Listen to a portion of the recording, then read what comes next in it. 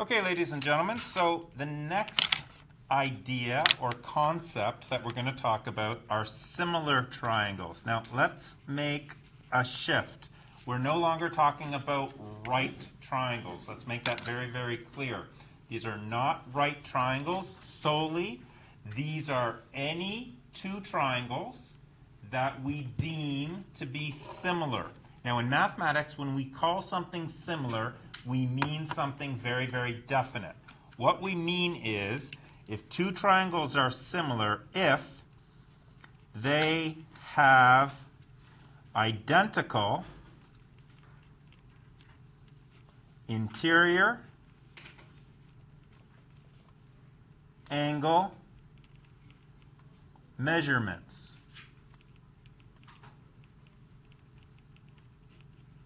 Another way to say that is corresponding angles equal. That's another way of saying that, which may be a better way of saying that. Corresponding interior angles equal. Okay, let me make that a little bit bigger. Two triangles are similar if corresponding interior angles are equal, and they're also similar if corresponding sides have an equal ratio. Corresponding side lengths have the same ratio.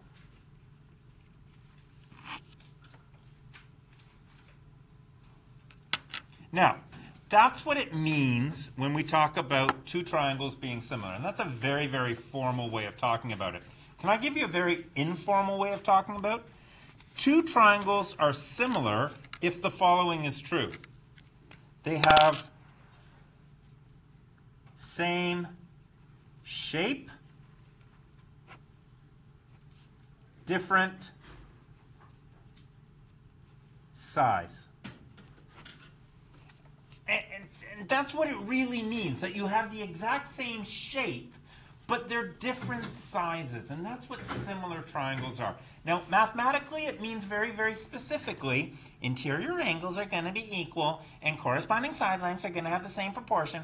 And we're going to use that. But the reality is I'm talking about two things that have the exact same shape, but they're very different sizes. So let me show you, just writing on a piece of paper, what I might be talking about. If I had a triangle here, and I had a bigger triangle, and if they were the same shape, but one is much bigger than the other, do you agree? We would call these similar triangles. Now, there would be some similarities about them. If this was angle A, B, and C, and this was X, Y, and Z, and if I wanted to say that these triangles were similar, first of all, I would say triangle ABC. That's how I talk about triangle. And I would say triangle X, Y, Z. And if I wanted to say that they were similar, I'd use a special sign that looks like this. Isn't that a great sign? That sign means similar. And it's a new sign, and you're going to have to get used to it. It means similar. And if these two triangles are similar, what that means is that this angle is going to equal this angle. They're going to be the same angle measurement. And if they're similar, this angle measure will equal this angle measure. And if they're similar, that means that this angle measure, I'll use phi, is going to equal that angle measure. Because that's one of the things about similar triangles, is that their interior angles, their corresponding interior angles are the same measure. Now, something else that's kind of interesting. Do you see this length BC? Do you see this length YZ? They're obviously not the same length, are they? One's bigger than the other. That's how we get different sizes. Do you see this side length AB. Do you see this side length? XY. Again, they're obviously different, aren't they? And again, AC is obviously different than XZ. But the ratios are going to be the same. And what that means, now we've learned about ratio. Ratio means fraction, right? We've talked about the sine ratio, opposite over hypotenuse. We've talked about the cosine ratio, adjacent over hypotenuse. So these ratios are going to be the same. So if I take this side and its corresponding side, so I can't mix and match, but if I take this side and I find its ratio, that ratio between those two sides is going to equal the ratio between those two sides, which is going to equal the ratio between those two sides. And that's just cool. Okay? So I'm telling you a couple of things here about similar triangles. I'm telling you that the corresponding angles will equal, and corresponding means this angle A, this angle X. This angle B will equal the corresponding angle Y. This angle C is going to equal this angle Z. And I'm telling you that the side lengths won't be equal, definitely not, but the ratio. And what that means is that if this is 2, 3, and 7, and this ratio over here is 4, so if this one's 4, that means the 2 had to be multiplied by 2. Guess what this is? 6. And guess what this is? 14. Because the ratio has to be the same. What that means is that this triangle is, in essence, twice as big, if you will, from this triangle. It's been blown up by a multiple of 2, all the side lengths. Does that make sense? Now, if I went the other way with the ratios, it too would be same. So notice when I went this way, I went from the smaller AB to the larger XY. And then I went from the smaller BC, and then I went to the larger YZ, and then I went from the smaller AZ. So in other words, all of one triangle has to be on top, and all of the other triangle has to be on the bottom. You need to do the same thing. So this would have also been true had I said XY, so this one, divided by the smaller one, AB, and that would have equaled XZ over the corresponding smaller one, AZ, and that would have been YZ over top of the corresponding smaller one, BC. And notice that ratio is fine as well. Okay, so that was a heck of an introduction, went pretty fast. Let's come back to our example. Let's remember what it means to have similar triangles. It means that they're going to have the same shape but different sizes. And for a triangle to have the same shape, its interior angles have to have the same measure. That's the only way that's going to work. But the sides are going to be different, right? That's how it gets bigger or smaller. When naming similar triangles, the letters representing the equal angles are written in the same order. So, this is triangle ABC is similar, that's what that symbol says, to triangle DEF. And what that means, because they've written it like that, this means that angle A has got to equal angle D, because they put angle A first and angle D first over here. That means that angle B must equal angle E, and that means that angle C must equal angle F. They have to be written in the order of the equal angles. So, given this information, find all the missing measures to the nearest tenth. So just by knowing this, I know that angle A must equal angle D. So angle D must equal 28 degrees. And taking a look at this, angle B has got to equal angle E. So 120 must be equal to angle E, or 121 degrees. And angle C, which I don't know in this triangle, But I do know in this triangle is angle F must equal 31 degrees. Cool? That's the easy part. That's finding out the angles. The sides are a little bit trickier. But if we use the naming convention, we'll be fine. Notice, this is one triangle, this is the other triangle. So I need all my sides for one triangle on the top, and I need all my corresponding sides for the other triangle on the bottom.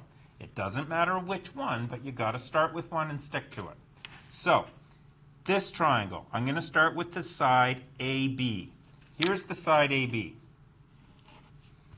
The side AB's corresponding side will be DE. See how that order is? AB, it must be the first two over here, DE. So its corresponding side is this one, which means that I can write AB divided by DE, so that's a ratio, has to equal, now what's my next two? BC. Well, here's BC. Correspondingly, it's going to be EF. So it's over here. So BC over EF.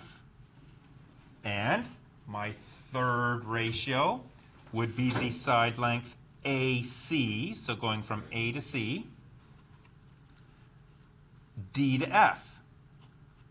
So notice I can figure out this ratio without actually having to see the triangle, can't I?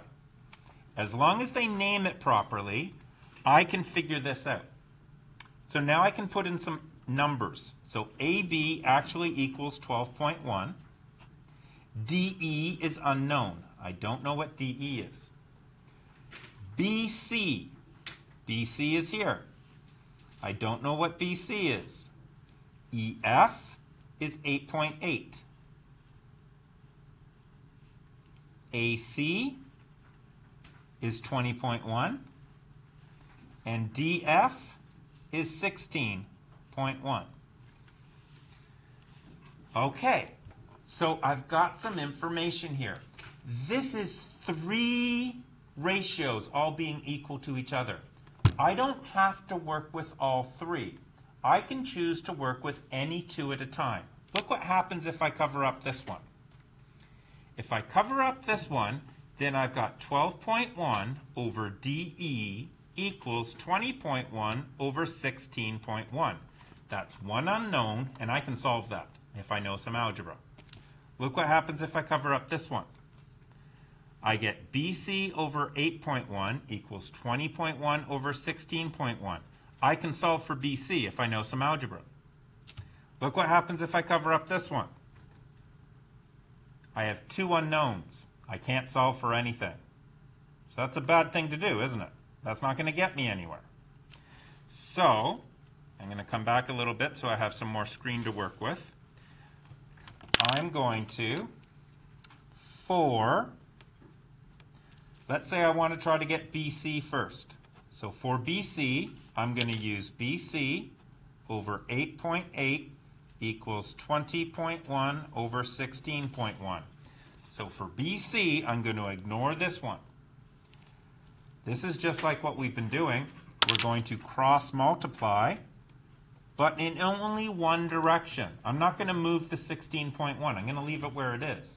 So what I'm going to end up with is BC equals 20.1 times 8.8 over 16.1. Using your calculator, 20.1 times 8.8 equals, divided by 16.1. I'm going to check that because I'm not sure. 20.1 times 8.8 divided by 16.1. Yep.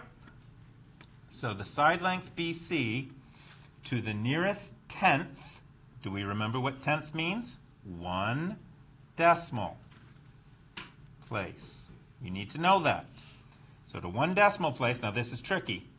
That 8 makes that 9 move up, so it's going to be 11.0. And you need that 0.0. So I figured out the length of BC. what about the length of DE? So over here I'm going to say for DE. So I want DE this time. I'm going to ignore the middle one. I'm going to use 12.1 divided by DE equals 20.1 over 16.1. Now this one's a bit of a pain. The DE is on the bottom. You have two ways to handle this.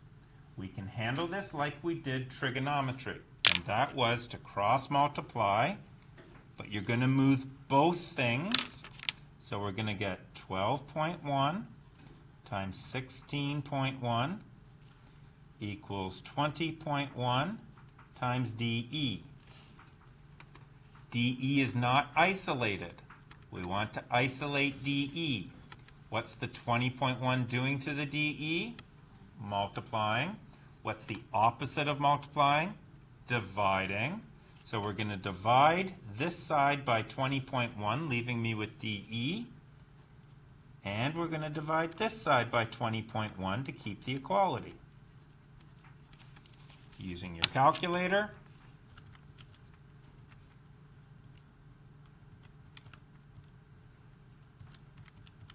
I'm just going to check that to make sure I did it right.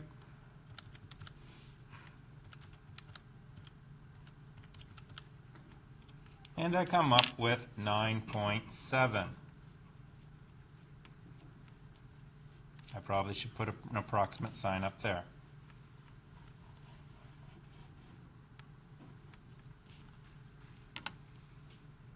So I now know all of the side lengths. I know that BC is 11.0, and I know that DE is 9.7, and I calculated all the angles, and I'm done that question, albeit a little messy. I'm going to pause the video there, and we'll come right back.